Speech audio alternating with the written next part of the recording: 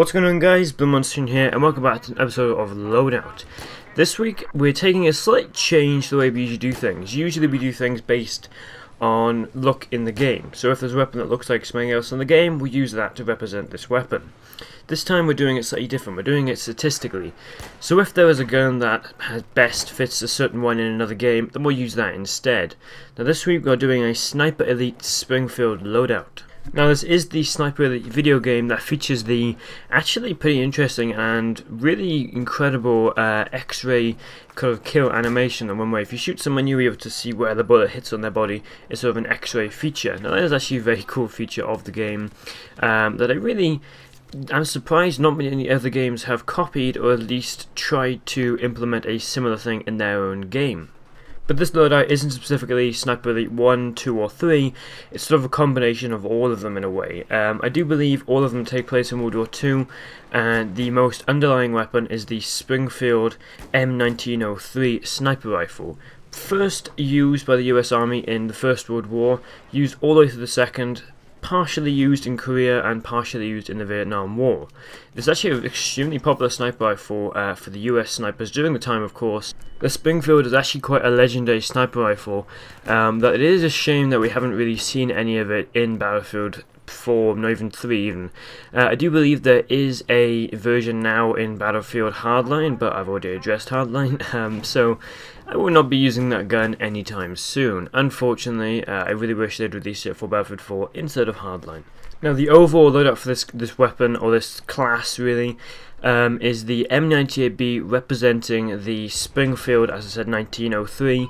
I have the Desert Eagle, or the Deagle, representing the Well Rod, and I would have liked to use a silencer, and I honestly thought that I was very close to unlocking it, but it turns out I needed way more kills to get the silencer for the Deagle to represent the Well Rod specifically, and again, it's more based off the fact that it's a high damage pistol that can kill basically in one headshot, rather than the fact that it looks like the Well Rod. Attached to the M98B, I have an 8x scope with a variable scope as well. The variable scope I was questioning, but I thought, yeah, why not? Sure, it doesn't entirely feature in the game, but occasionally you do sort of pick up different rifles. I believe I've done my different magnification, so I thought, why not use it? It also adds a bit of variety, rather than just simply going with nothing and having a simple plain sniper loadout. Now for the gadgets, I chose a Claymore to represent the tripwires in the game. I could have gone with C4, but honestly C4 is turning into a bit of a scapegoat for this series. You know, you don't know what to pick C4 because explosives basically seems like the equation for all of these videos. But I also chose the POD to represent the binoculars, even though the POD is pretty much useless to a degree, unless you are able to really pick up sights quickly and acquire targets very quickly as well. Now, as you can see from all of these clips, I am clearly not the best sniper in the world, in fact far from it. I've never really used sniper rifles to a maximum effectiveness in Battlefield. I hate to say it, I was honestly always one of those players just sort of went, yeah, I use sniper rifle, you know, a bit of fun, no iron sights, something like that. Or back in Bad Company 2, go on top of the tower and use it.